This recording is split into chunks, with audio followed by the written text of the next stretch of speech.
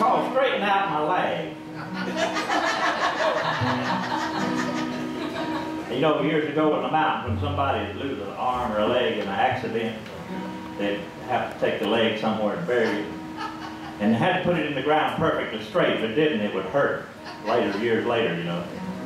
We got to hurting where there wasn't any leg there. Somebody'd have to go dig up them bones and straighten them out again to keep them from hurting.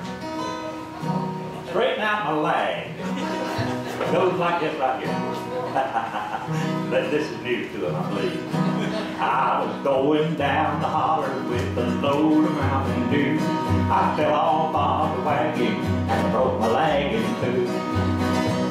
They cut her off with a pocket knife and dug 3 feet below. When they put my leg in crooked, that's why it hurt me so. Straighten out my leg, straighten out my leg. Take me down in the holler mall and straighten out my leg. Straighten out my leg, straighten out my leg. Take me down in the holler mall and straighten out my leg.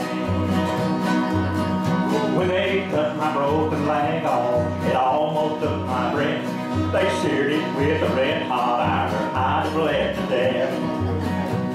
Well, they put my leg in crooked in that grave beneath the snow.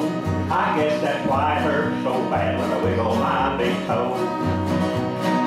Straighten out my leg, straighten out my leg. Take me down in the holler mall and straighten out my leg. Straighten out my leg, straighten out my leg. Take me down in the holler mall and straighten out my leg. If you'll take me down in the holler mall and straighten out my leg, I'll hold you tight and dance all night on my old wooden peg. We'll live a life of gladness as we did in days of yore, 'cause when you straighten out